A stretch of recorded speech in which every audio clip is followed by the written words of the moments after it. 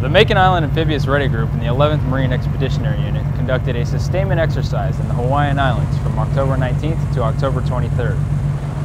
Sustex allowed the Marines and sailors to sustain skills developed during a comprehensive 6-month pre-deployment training cycle.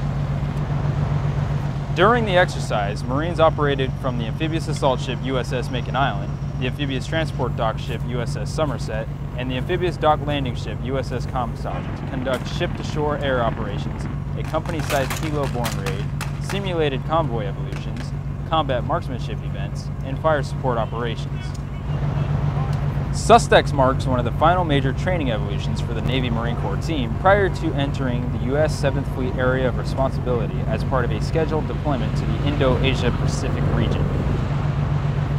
Reporting from USS Makin Island, I'm Seaman Devin Langer.